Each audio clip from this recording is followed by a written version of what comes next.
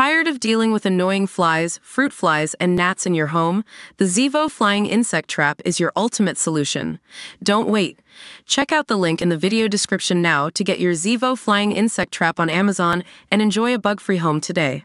Mel C went public with her new mystery man as the pair walked hand-in-hand around Glastonbury Festival on Saturday. The strapping lad is believed to be an Australian model named Chris Dingwall, a source has revealed to Daily Mail Australia. Signed with Ford Models and Chadwick, the 185 centimeters tall hunk from Sydney, NSW, travels the world for glamorous photo shoots. Believed to be in his 40s, an online biography for the model explains that Chris has over 20 years of print, commercial and film work with some of the world's best brands under his belt. Chris has been one of the most in-demand male models in the USA, Europe, Asia and Australia for more than a decade, it continues. Chris is also an actor, writer and director for film and television, having helmed a handful of shorts, including the Street Kilda Film Festival entry Oasis, in which he also starred. Chris had additionally directed 2 episodes of the Australian miniseries Brock, about car racing legend Peter Brock, and has a number of upcoming film projects in post-production. Tellingly, his Instagram stories post on Saturday indicated he was visiting Babington House Country Estate, Soho House, a popular spot for celebrities attending the nearby Glastonbury Festival,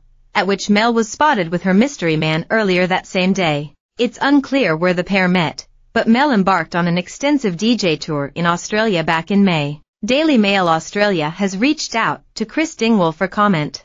The Spice Girl, 50, who was previously pictured on a dog walk with the male companion earlier this month, went public with her romance at the festival. Mel cut a cool figure in an open beige shirt, which she teamed with a pair of matching shorts. The singer displayed her toned midriff in a khaki bralette beneath the number and kept comfortable in a pair of white trainers. Getting into the festival spirit, Sporty Spice rocked a cool black crossbody bag and donned a pair of white framed sunglasses.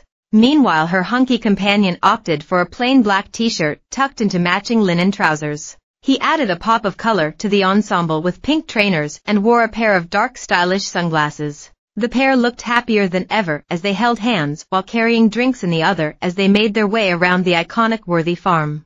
Mail Online contacted Mel C's representatives for a comment at the time. Mel was seen earlier this month with the mystery man as she headed out and about in London. The hitmaker put on a cozy display with her male companion, who at one point wrapped his arm around her during the dog walk. They made a stop to grab a takeaway coffee and then continued their outing with Mel's pooch.